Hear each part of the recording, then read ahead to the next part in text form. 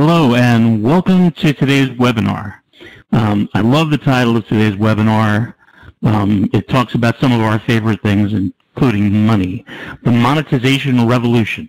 Increase your productivity and your bottom line.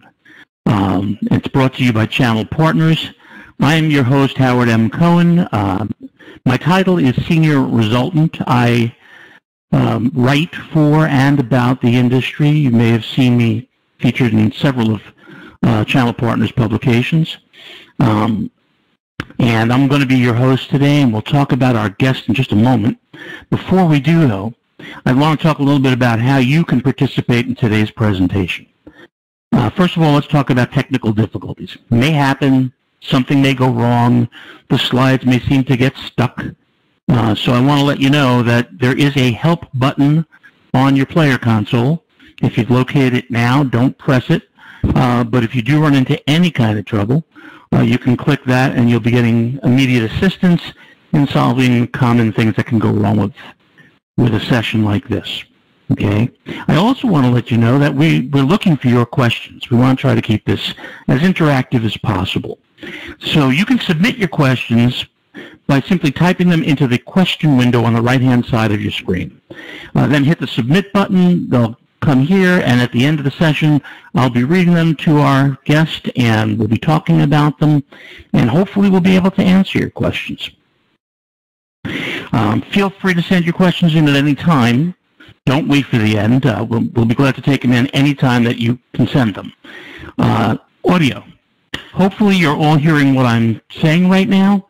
If you do have any audio difficulties or if the slides freeze up, the easiest way to get restarted is to simply hit the F5 key on your keyboard. The F5 key will, of course, refresh your browser window, and that hopefully will solve any freezing problems, any sound problems that you may be running into.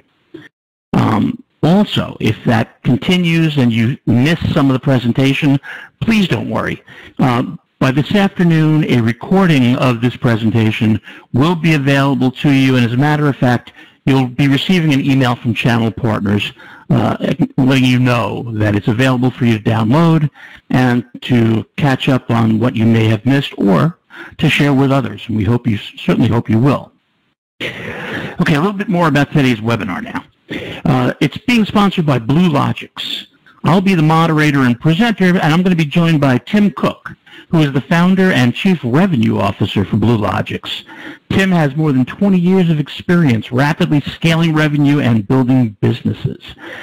His specialties include developing partner ecosystems with software vendors, VARs, MSPs, the guys that you love to partner with, and driving effective sell with, sell through, and sell to relationships. I love that phrase. He also has expertise in building and managing direct enterprise sales teams with sales recruiting, methodology, planning, forecasting, and analytics. So he's the guy who's going to really help you understand what we mean by monetizing and monetizing your business. Okay, so with that, and thank you whoever advanced the slide that I forgot to, I'd like to talk a little bit about the problem that we face.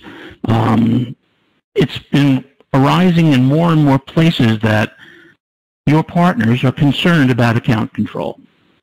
Some vendors have made very loud statements that they want the partner to remain in control. They'll do everything to support it. But as we move further and further into the cloud with all kinds of new support and billing and provisioning and other problems, it isn't quite as simple as it used to be. So let's take a look at those challenges. First of all, let's start off. You know this, and hopefully your sub-agents, your master agents, your partners of any kind know this also. And that is that when your agents and partners succeed, you succeed.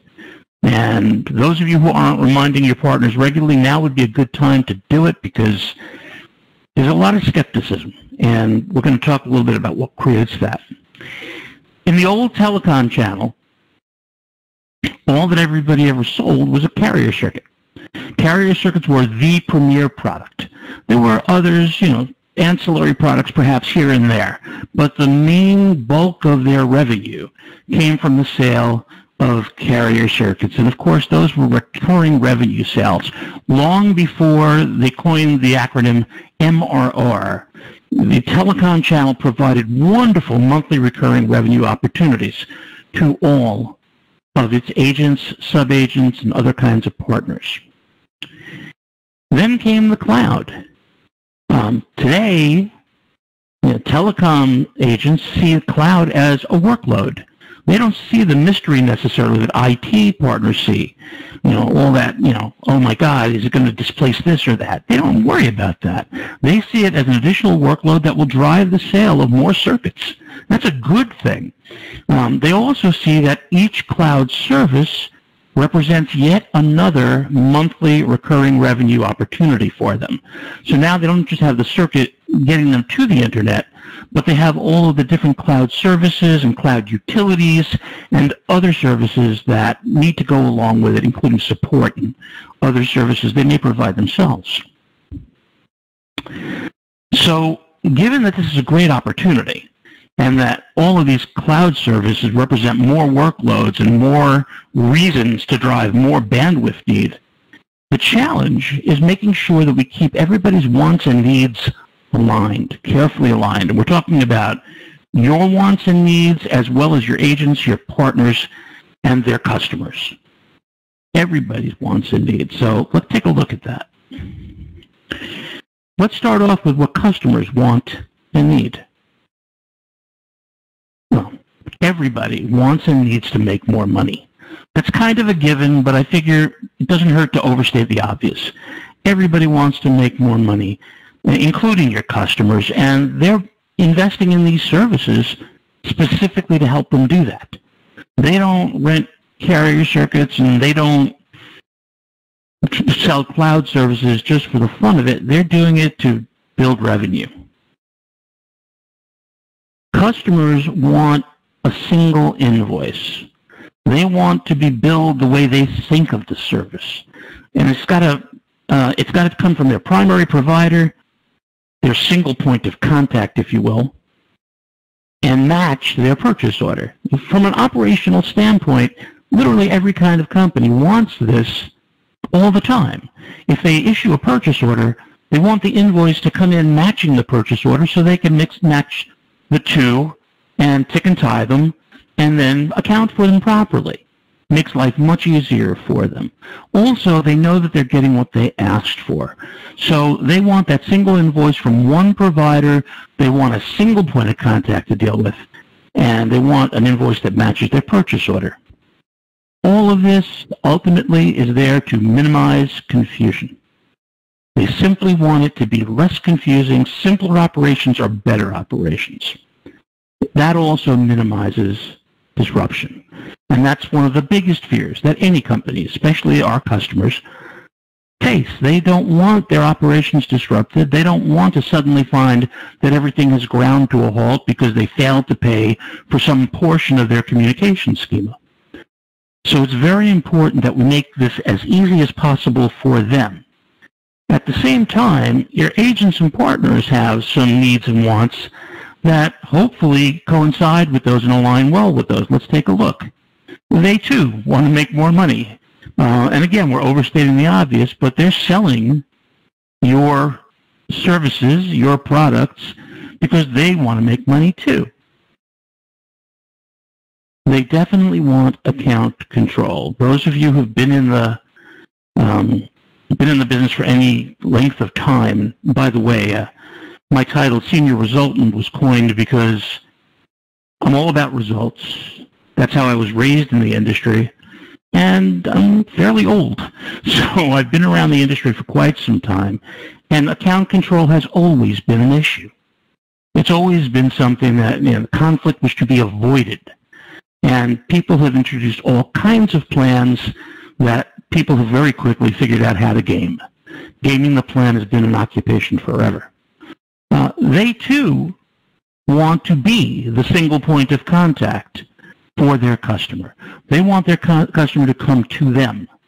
Even if they need to escalate a problem, They want to be that first point of contact that the customer always depends upon. They want that relationship. They nurture that relationship. And quite frankly, the biggest reason you want those partners is because of the relationships they have. They're already in a relationship with customers. You don't then have to find the customer and penetrate them. You simply align with your partners and they bring you in. So you want them to be the single point of contact. They also want billing control, and that's been somewhat of a challenge. Billing control sounds great. However, many of them don't have billing systems that can support recurring revenue, issuing the same invoice month after month, or with slight adjustments due to overages or other adjustments. So they're needing help there. We'll talk more about that. Of course, they also want pricing control. In many cases, they may be able to command a higher price than you recommend, which is wonderful, and you certainly want them to see your product, your service, as something that does that for them. The other way in which they use pricing control is through bundling.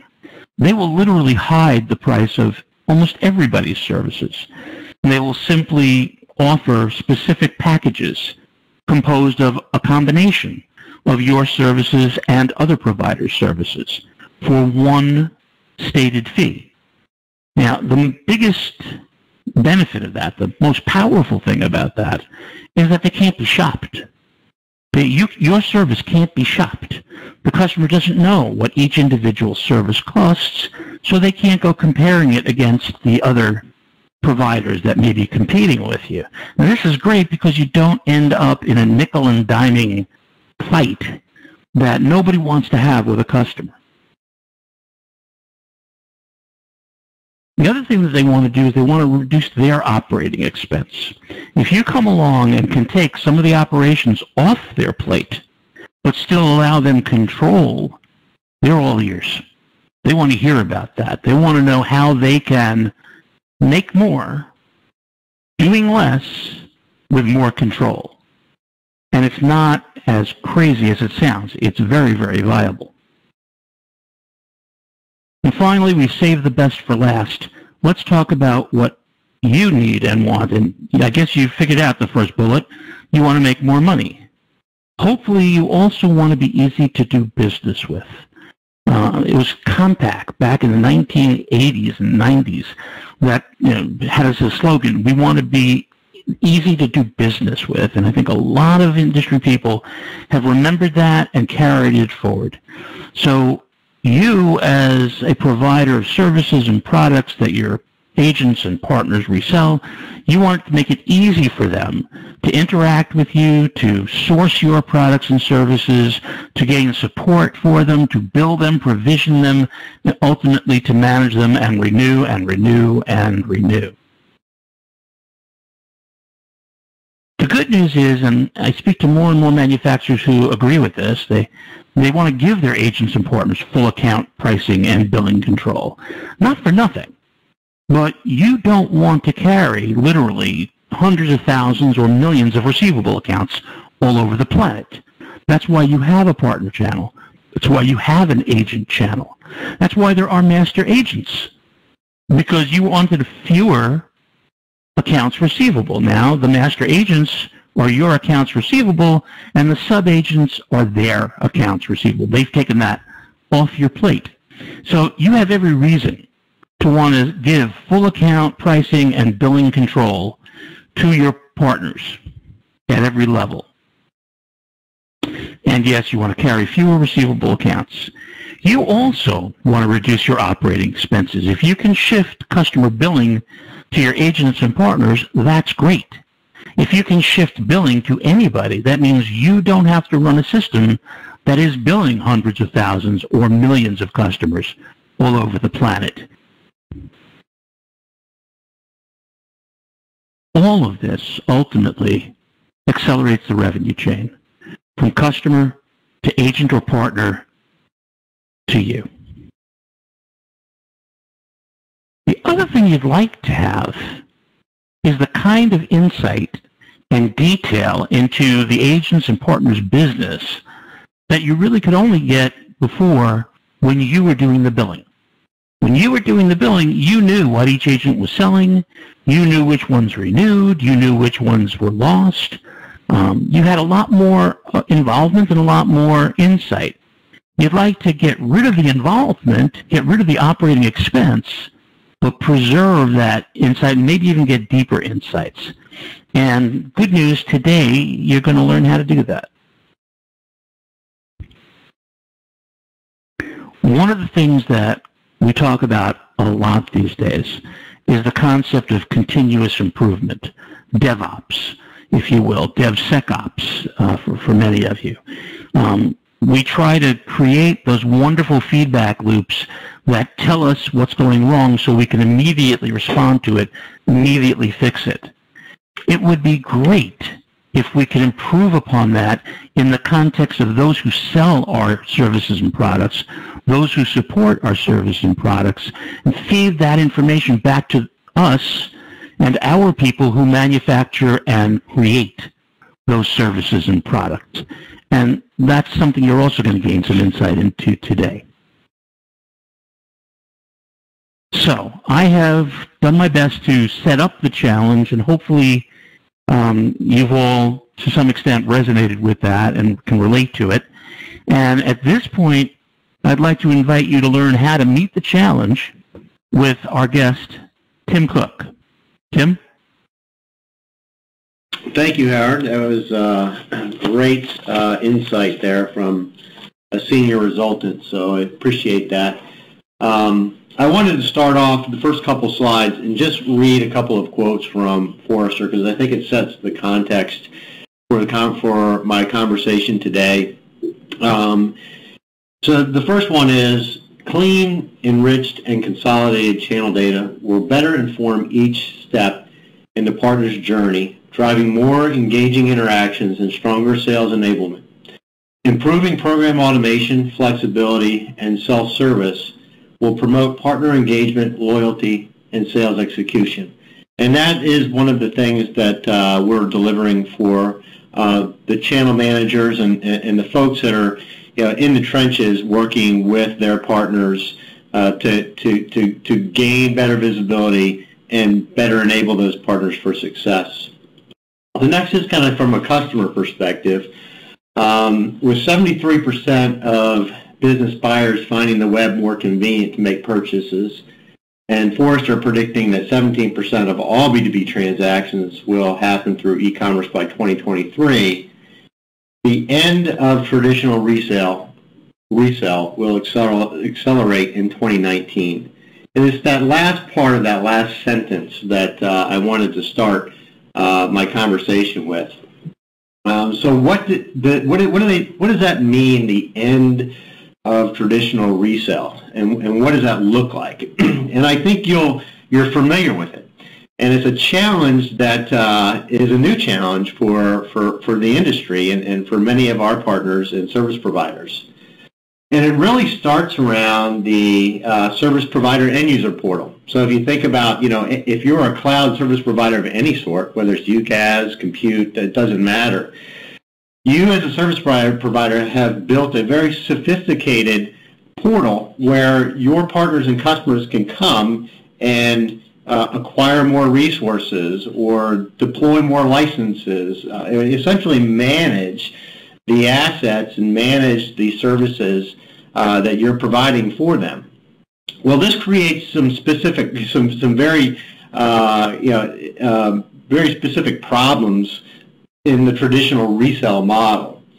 So one is that the portals now control really the revenue events. Any kind of new orders or moves, adds, or changes are triggered in the service provider portal. So how do I, as a reseller, get in front of that? I can't resell this revenue event because it's happening through the service provider portal. So it really kind of throws off the whole resale model. And if I try to circumvent that service provider portal to try to maybe resell it, then it really removes a lot of the value that the product or service is delivering ultimately to the end customer. So what's happened is that instead of trying to, people realize that, look, it's just not going to work to resell this stuff anymore. That's delivered through the cloud, where these service provider portals are in front of, and they do deliver a lot of value. So we don't want to diminish them. But how do we get paid? Well, kind of what evolved was the agent model. Well, okay, well, I'll tell you what. You go out there and sell it. We'll deliver the services, and when your customer comes in and adds more services or generates more revenue events, we'll just pay you a commission on that. Well, that's great. I mean, I still make money, but there's really a lack of visibility, that you lose as a service provider that you had with your partner to identify upsell or cross-sell opportunities. That intelligence is no longer out in the field anymore. It's maybe an inside account manager sitting, in some other location. It also diminishes the valuation of that partner because, they no longer have top-line revenue. And top-line revenue is often, especially in the MRR world, how valuation is determined for a company and, how their partners build value. So that if the top-line revenue shifts to bottom line, shifts to just commissions, their top-line revenue has shrunk by, maybe 80%. It creates an additional burden on the service provider because the service provider now has to invoice the customers directly, and it affects the service provider's, reach into the market where these partners, as Howard was mentioning, they have these relationships already. So if the partner feels like that they're giving that relationship away to somebody else after fostering it sometimes for decades, it's just something they're not really excited about doing. So that's kind of where we've landed is with this agent model, and I'm suggesting that there's another way.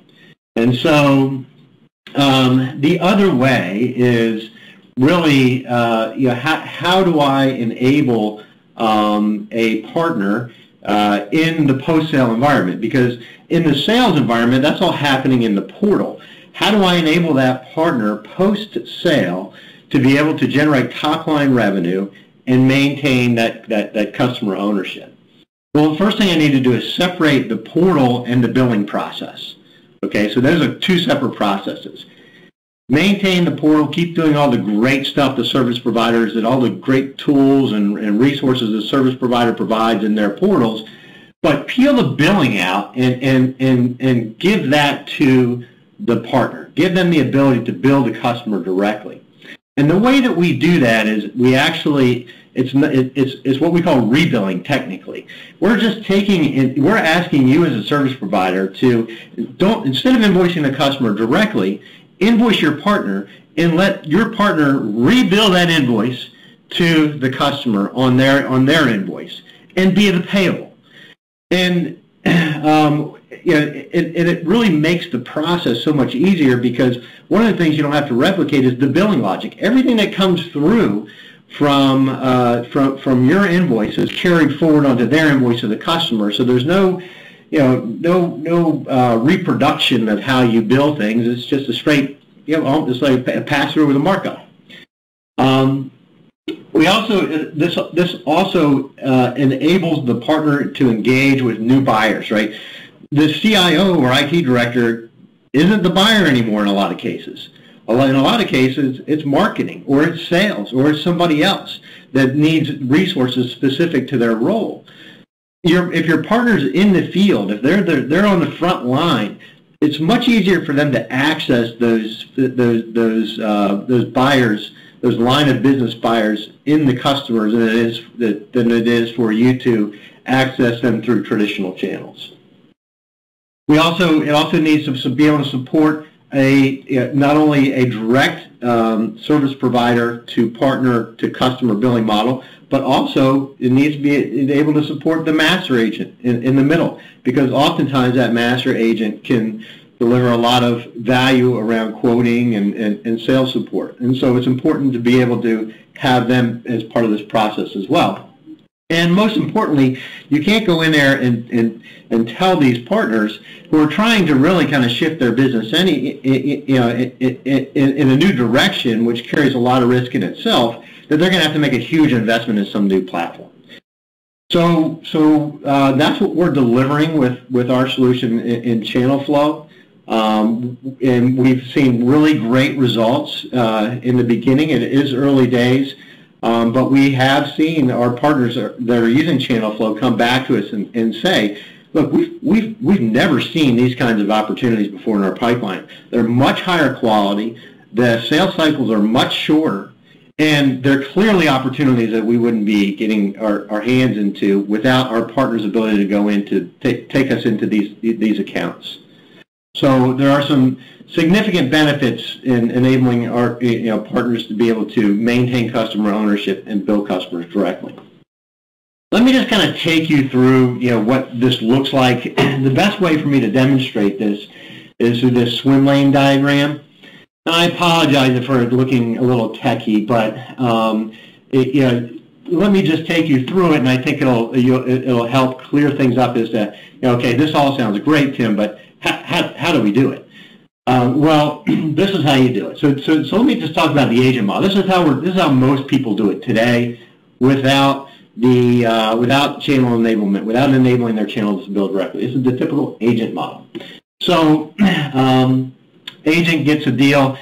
They probably quoted it. Maybe that they generated a quote somehow. Sometimes they generate those quotes through the service provider portal. Sometimes they generate those quotes in other ways through master agents, etc. But it all starts when the order is created, and so the service provider comes into the the agent comes into the portal in most cases, or master agent. They create an order. That order gets provisioned. And at the end of the billing period, an invoice is generated. That invoice goes directly to the customer, and then a payment is made to the service provider, and a commission is then paid to the master agent and to the agent. Very simple. We all know that model. Okay, so let's talk about how we can augment this slightly without disrupting existing processes. So this top process, the service provider portal process, this doesn't change. It's still the same. Quote goes out, order comes in, services are provisioned, invoice is generated. However, instead of generating it directly to the customer, it's getting pushed through our platform to essentially transform that an invoice file with multiple customers and multiple line items that are being billed. We consume that file, and we say, the first thing we say, okay, let's look at this file. Does this account exist currently for this partner? No, it doesn't exist. Okay, create it. Do that automatically.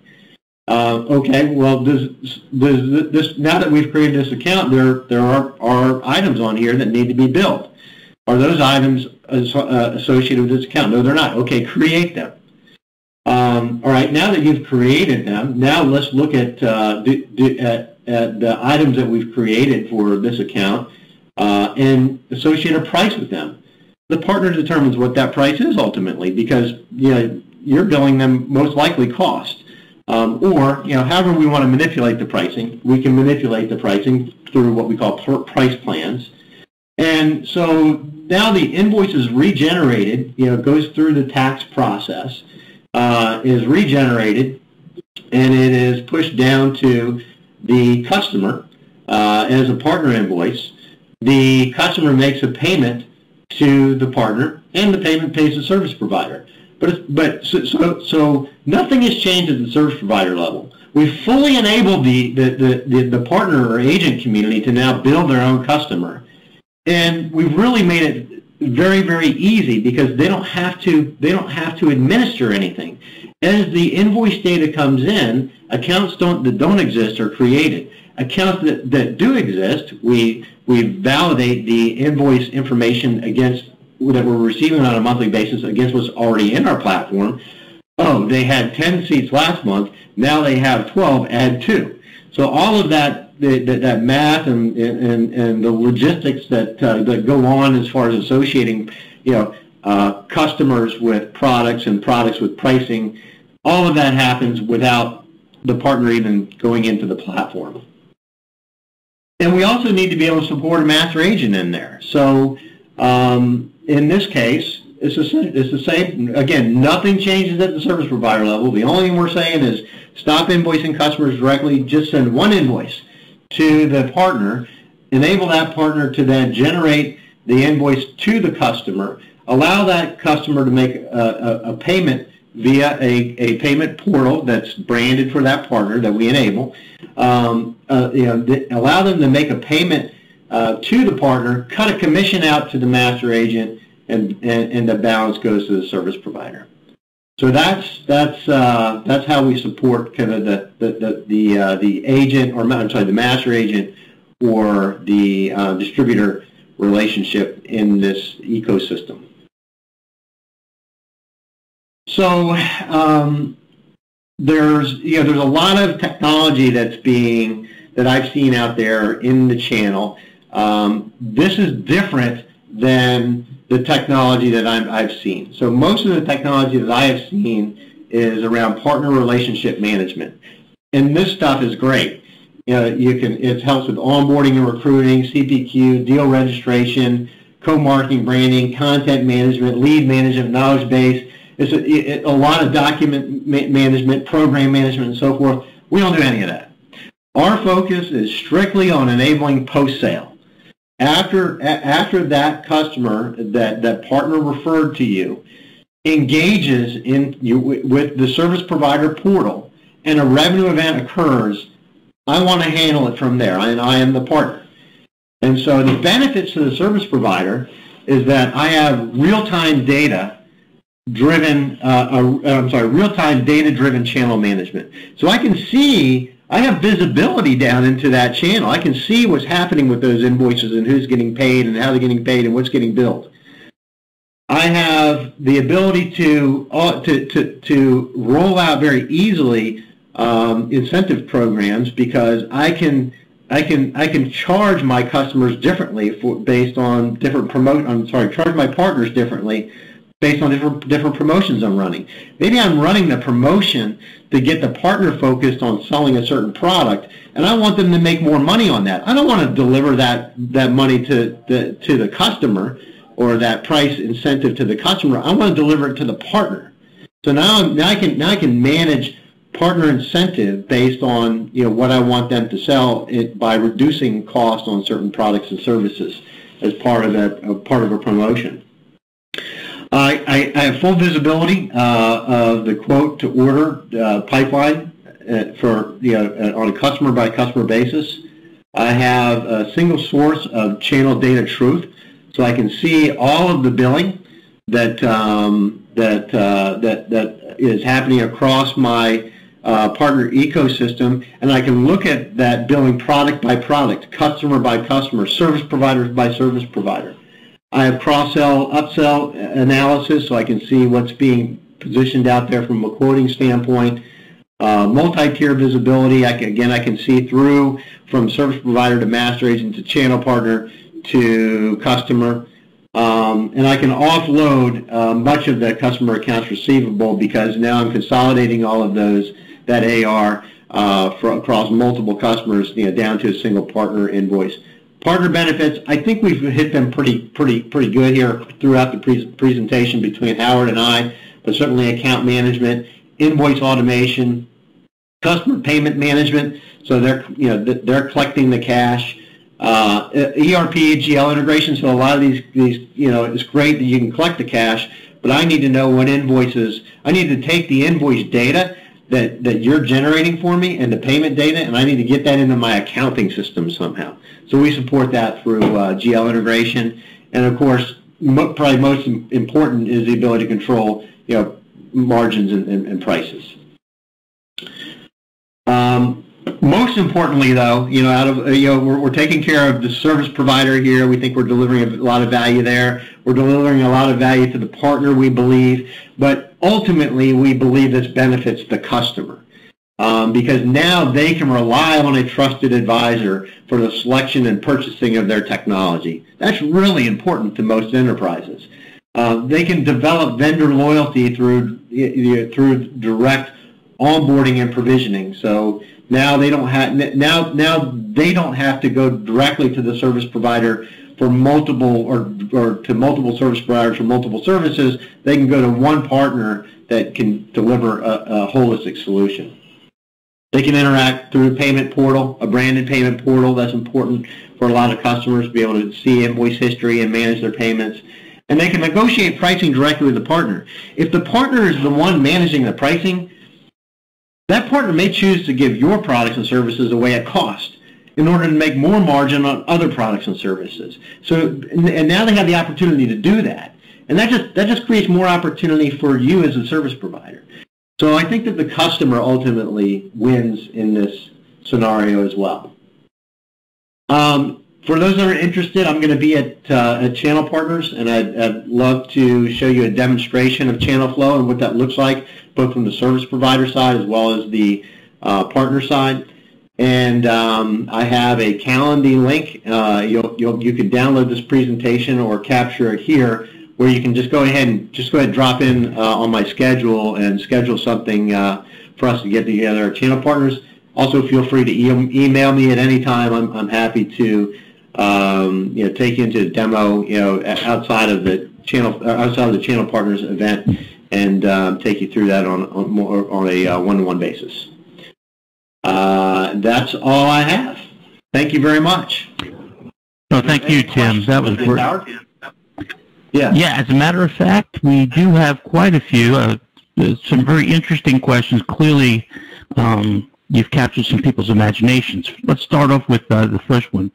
You mentioned during the presentation a few manufacturers who are already providing your service to their partners. Who are they? Can we talk to them?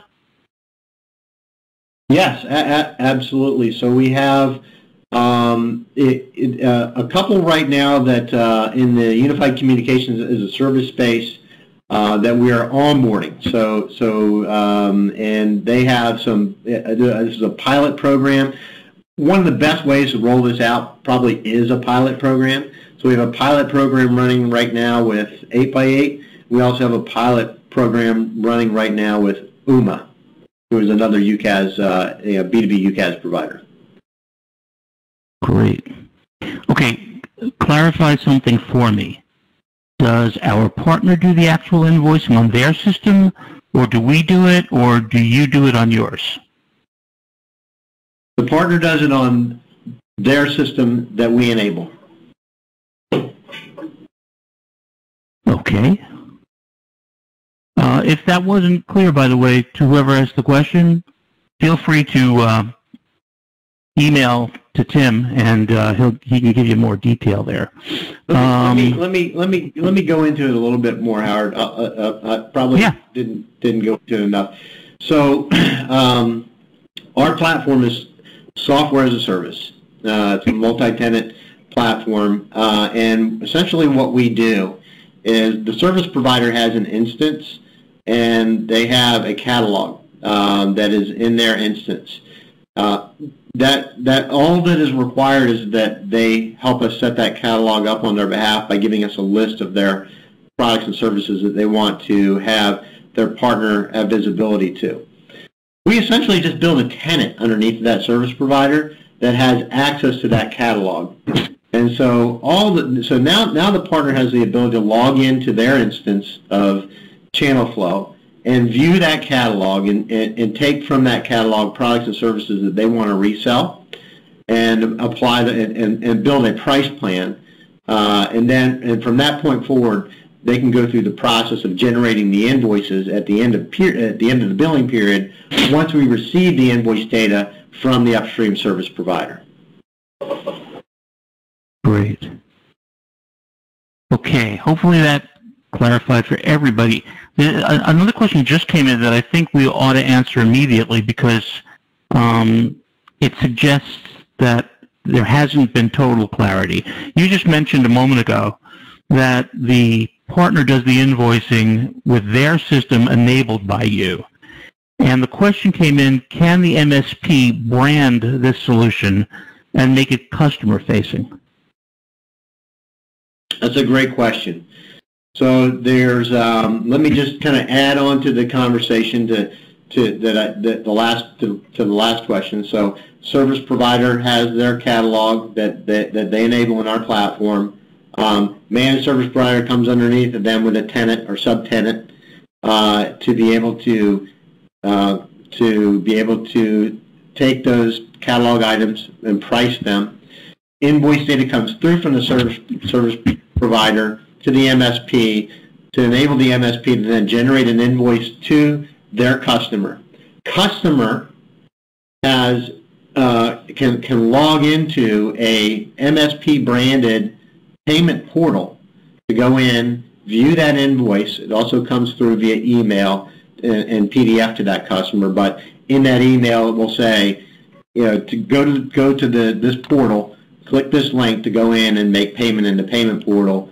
That portal is MSP branded, and it is where they will be able to go in and make a credit card payment. We work with about maybe a dozen of your primary payment gateway providers that you can bring to us: Authorize.net, IPPay, Stripe, all the major ones. So it's your payment gateway account that will enable in that customer-facing payment portal for you. Okay, hopefully that certainly clarified it for me, because I see the portal that you mentioned, the payment portal. Is that part of their system? Is that part of your system?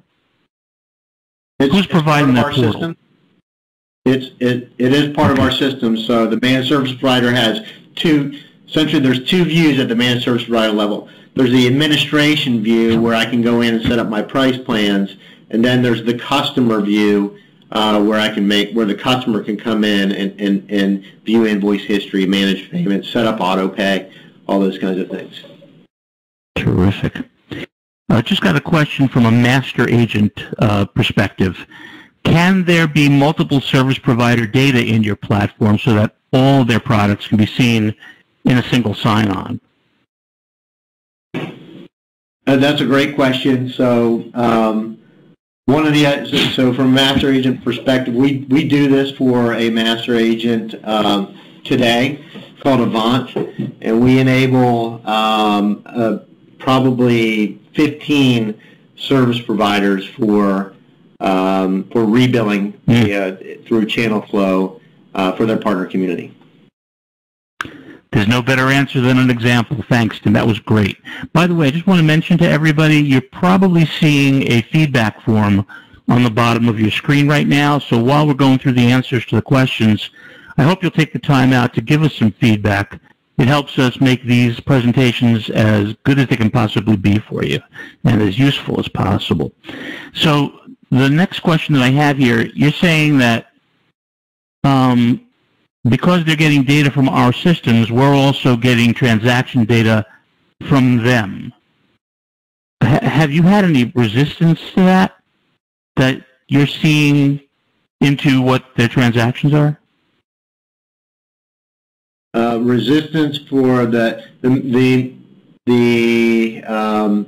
so if you're a service provider, you have visibility into your partner's transactions for your products and services. You do not have visibility into other transactions for other service providers and services that managed service provider may be adding themselves, like a managed service type solution. So it's only the products and services that the service provider is providing to the partner directly. Okay, but coming from 40 years in the channel, I think I know what this question's about. Basically, I think the person asking the question is saying that channel partners are very guarded about their business. They don't like having anybody see what they're doing, how they're doing it. They're very protective of their data, especially they're not public corporations, so they see no reason to share financial data or anything like that. So the service provider can now see the transactions in the partner's system. Do the partners have any problem with that? Have partners given them any grief? Okay. I'm sorry. I understand the question better now. So they can certainly see the transactions, but they can only see the transactions.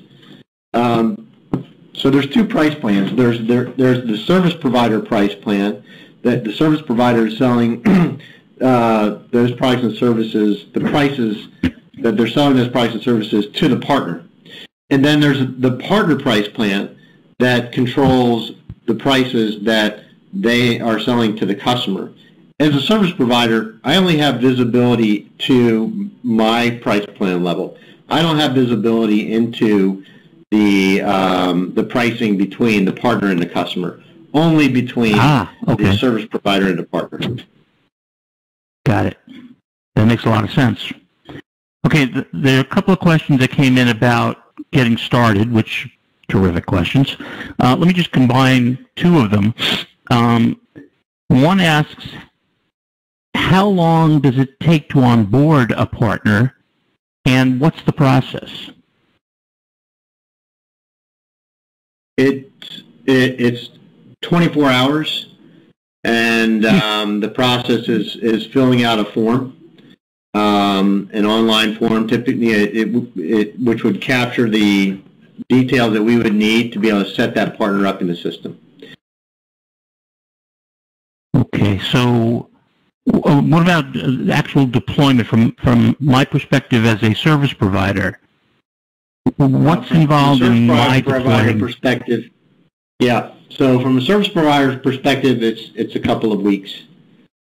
Typically, the most of the time is spent going back and forth, setting up the catalog the way that the way the service provider wants it set up, and structuring their price plans. There can be multiple price plans, by the way. So you may have a gold reseller, a silver reseller, and a platinum reseller, and each one has a different price plan.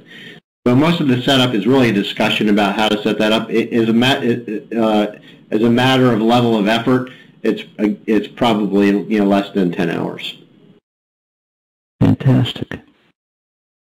Okay, so here's a question. Most of our partners just can't handle producing a recurring invoice. That's one of the points I made in the beginning. Clearly, this person agrees with that.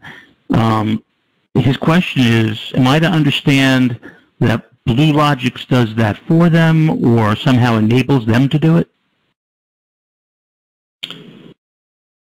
All they have to do is, so there's two things that happen. One is that the files have come down to their level. And if those files come down consistently on a regular basis, then when those files come down, they'll get a notification, an email that says your billing files have been uploaded from whoever.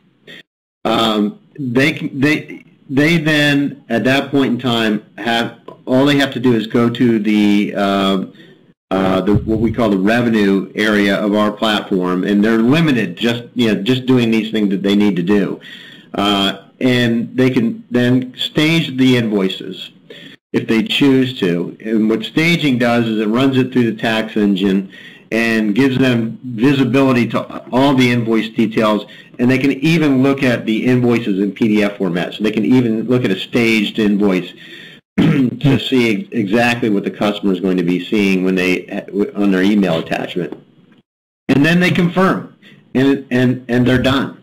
That's all it takes to generate the invoices, and then the payments are if the payments are received electronically through the customer portal, those payments are managed by our platform, and they'll have visibility into the payment details at both a global level, so they'll be able to see, all their dunning, their 30, 60, 90, as well as at the customer level, so they can see, where the customer is within the payment process. If there's an account balance against an invoice, any credits or adjustments, all of those can be managed in the payment area of our platform. But that's really as much as the platform as they'll need to administer.